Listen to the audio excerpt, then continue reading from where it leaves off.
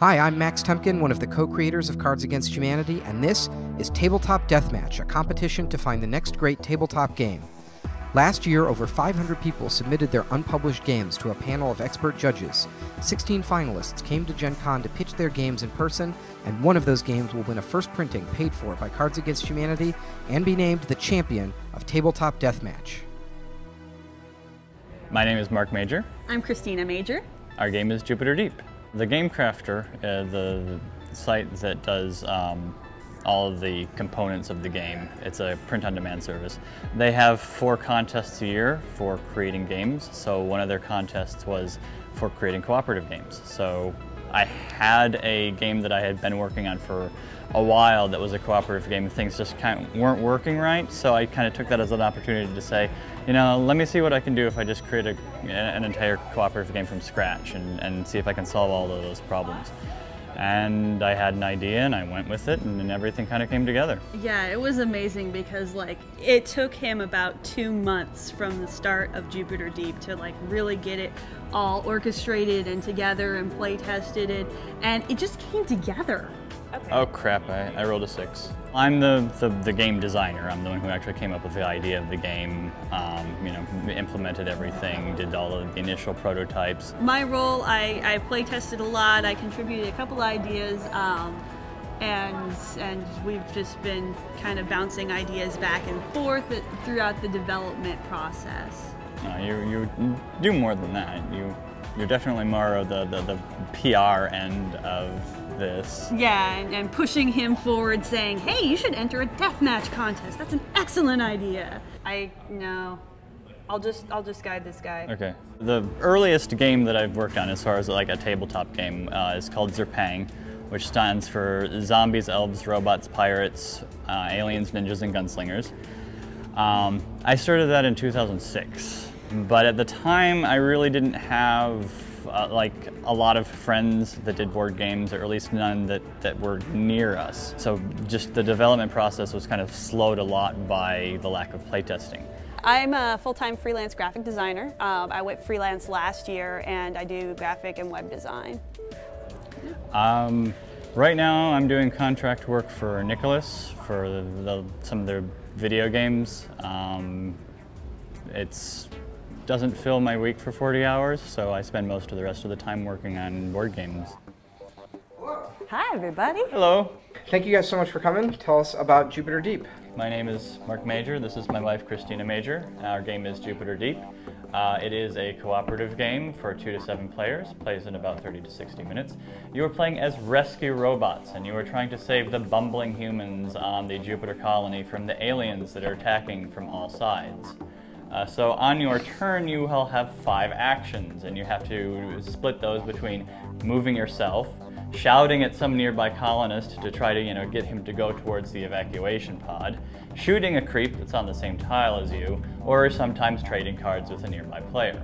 After you've done all of your actions, then you roll the die, and that determines where the aliens attack from. So aliens will start coming onto the board from all directions on the edges of the board. Aliens will also convert colonists, if they land next to a colonist, into another alien creep.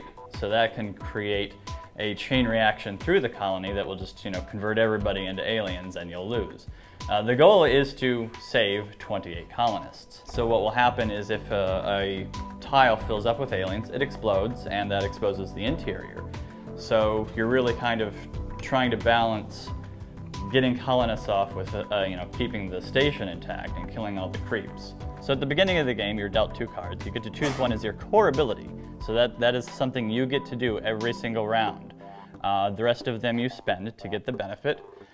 Sometimes though, when you draw a card, you will get setbacks, and the setbacks will do bad things, like cause extra aliens to invade the station, reduce the number of actions you have on your turn, or force you to discard some cards. Yeah, you have to send 28 colonists off the colony total. You send them off in batches of 7, and you use the evacuation pod to do that. So you load up 7 of them, send that off, and then you can reposition it on the colony. So if things start falling apart and they're not going so great, you can definitely go around to the other side if you can agree with your teammates to shepherd more colonists off. There are only 28 seats on the rescue ship, so the acceptable losses are okay. So people seem to engage a lot with the theme of this. They get really involved in the fact that they're rescue robots. It's unlike a lot of other cooperative games, you have a much more empowered role. You're not the victim, you're not the one trying to survive. You're the hero of the day. You're trying to go in and save everybody. And you get a lot of cool combinations when you combine cards. You have your core ability, but when you get cards each turn, you can combine them, so you might be able to teleport in somewhere and then just explode everything in your path. And that's a lot of fun too. There's so many things. There's just this balance between trying to save the colonists and trying to kill the creeps. I mean, and sometimes things just get really out of hand, and it's almost funny just watching. Oh my gosh, we just lost half our colony. That is crazy. All right, thank you guys so much for talking us through the game. Definitely interested in the prototype you guys have put together. It looks like kind of a mix of some very traditional board game pieces, like kind of the Catan hexes, and some really non-traditional stuff. The pawns and the clear discs, and it looks like the little these are like special characters. These. Yeah, those symbolize your core ability, the thing that you get to do every single turn. I see. So, and are you guys? Is this kind of the final look you're picturing for the game? Are these just prototype pieces? Can you talk to us about what you think this will look like when it's actually produced? Well, the version of Jupiter Deep you see in front of you is actually produced on the GameCrafter.com, and you can actually go and purchase it right now. For a more advanced version, there are definitely some components that I would like to have higher quality. They look a little cheap.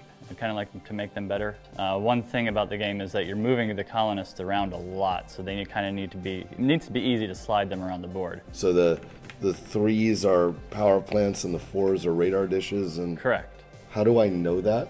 Each one has a number in the middle, and you'll see a color scheme that is common to all the 1s, all the 2s, all the 3s. So the 3s are special because if you lose all of them, because creeps invade and causes the tile to be destroyed, then the thing that's keeping the colony floating above Jupiter fails and everybody dies. So you list a playtime of 30 to 60 minutes here. What causes that variance between 30 and 60? Whether or not you lose spectacularly. Okay, so my follow-up question then is, during your playtesting, how long is it typically taken for you to lose if you're going to lose the game? Unless things go horribly, horribly, horribly wrong, you're going to lose about the middle of the game. Okay, so about the 30-minute mark? Probably. Okay. So 2 to 7 players, 5 actions per player. So I do my 5 actions and I'm waiting for 30 more actions. The cooperative aspect of it, you really get to talk about what you're doing and who's going to be focusing on what. So the creeps are coming up in from here, maybe you want to jump over there next time. And then you're also going through your own cards and thinking about what can I do with what I've got. Do you find that 7-player games run longer than 3-player games, or? I haven't really seen that much of a difference. We've gotten to 7 only a few times. We've gotten to 6 a lot. And everybody seems to stay fairly engaged with what's going on, even when it's not their turn. Yeah, I think the important thing is the more players you have, the faster things go wrong. And so you got to take care of more things than you would in a 2-player game. So it stays engaging and gives that tension. When you do have a cooperative game, it's very easy for someone to dominate the game by telling each other player what to do. What do you have in this game that mitigates that? I think that is very difficult to accomplish in this game because there's a lot of, you don't know what's coming, and there's a lot of sense of, do I go take care of this cluster of creeps over here that's about to destroy things? Or do I get colonists off? Because I'm looking back at the evacuation pod and, oh, we've only got 3 colonists on there. We need to get cracking on that. So what you're saying effectively is that the amount of hidden information for what's coming up in the challenges is what makes it hard to predict what's coming in the future? Okay. What percentage of the time do people win versus people lose in the test tube? I think wins are a little over 50%. Is that what you want? I think I would like to try to make things a little bit harder, so I've had a couple ideas to tweak things. As a player, how much control do I have over the difficulty of the game? Can I set it harder? What sort of things can I toggle? There are various options in the rules to make things harder. You know, right now, just as the base rule set, you can't die. If you know the tile fills up with creeps in, but you're on it, you actually prevent the tile from exploding. There are also rules for saving more colonists, or rules for making it easier. Where do you guys feel that you are with this design? Is there more that you want to do? Do you feel like it's done? And I was also very interested to see what you guys thought of the illustrations. Is that a finished product? Is it a work in progress? It's basically finished. I would not object to try to taking it to the next level. I think that you know, it could change style. You know, have a professional illustrator do something. There's definitely some interesting twists and turns we could take into the future of this game. Thank you so much for coming to show it to us. You know, we've definitely got a lot to talk about. So we're gonna hang on to your prototype for just a minute and kick you guys out so we can go over it. Okay. Thank you very much. Great Thank presentation. you. Really interesting. I wasn't really sure what to expect from the contest because, you know, it's Cards Against Humanity, and, you know, the games I submitted, nothing alike at all. So I just wasn't sure what to expect. So when I got the email saying that we were finalists, I was like, hey, that's really cool. You were doing more than that. I believe there was some jumping in the air. There was some spinning around in circles. I remember this. Judges, do you want to come up and take a look at the game? I'm curious to know what you guys make of this. I really wish the tiles looked more different from each other. Yes. Differentiating the tiles by putting numbers and colors. Oh, yeah. Not to mention the colors are all the same. I was going to ask you, Max, what do you think of the color brown? It's a really interesting design case because there's actually like there's a lot of graphic design I like about the game, and there's some good design decisions here, but like there's other stuff that's just mind-boggling. Like, I would rather have no artwork than these illustrations. Like, I'm sorry that I know that's a horrible thing to say, but there is some good design here. Like, there's some good type. I really like the logo. And there is some good design, and I liked it when it was called Pandemic. Like this game is 80% Pandemic. There's pieces that are spreading across the board, and you're trying to stem the flow. You have your individual ability and contribution to it. You're like there's that people are switching over, and that you're trying to rescue people instead of but a lot of the flow where you're going and attacking the things that are coming on. That things are spreading across the board essentially. That things cascade when something fills up, that all of that. There's kind of a weird lose condition in here. So the win condition is fine. Save 28 colonists by moving them out to the pod in groups of 7 and then get yourself off the colony. I completely buy that. The lose condition is lose too many colonists to creep conversion. I'm not sure what the number is, or it's probably so that you don't have 28, right? Yeah, and then.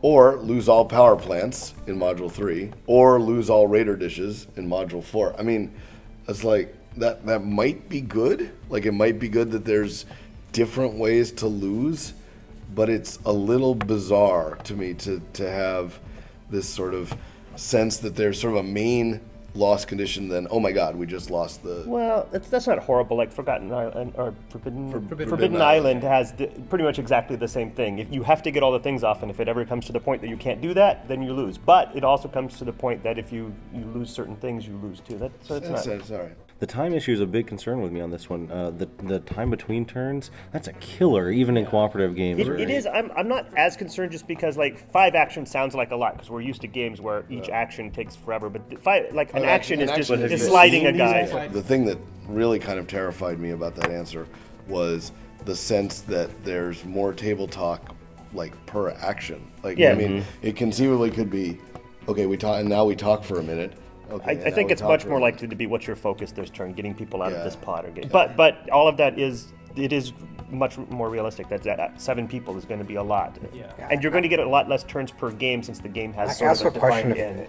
Especially if you're waiting for your turn, if that's a satisfying turn. All of that said, though, like, if this was on my shelf already, I probably wouldn't buy this if I already owned Pandemic. That's definitely true. But if it was on my shelf already and we wanted to play a cooperative game, like, I'd play this. I think it would benefit for nicer components. I really do. Like, I think especially if you're going to be sliding those dudes around or sliding them en masse or anything like that. Like, if the colonists were minifigs or meeples or something like that. Sherry, could you talk a little bit about producing this game? I think it's a very affordable game. The shapes are chipboard, laminated chipboard. I agree. Meeples or something at least would be nice. Something that represents people. They are, after all, people. Yeah. Maybe the creeps could be some weird shape, but the people should at least look like people. They are, after all, people is kind of a meaningful thing to me here. Not like I don't play games with zombies, conversions and stuff like that, but it seemed a little cavalier to presume that everybody would have the reaction of, oh, those are just tokens. Well, I think that this game is WALL-E, right? It's Pixar's WALL-E. I mean, you're the robots and the humans are sort of on the ship, but the robots are running things at this point.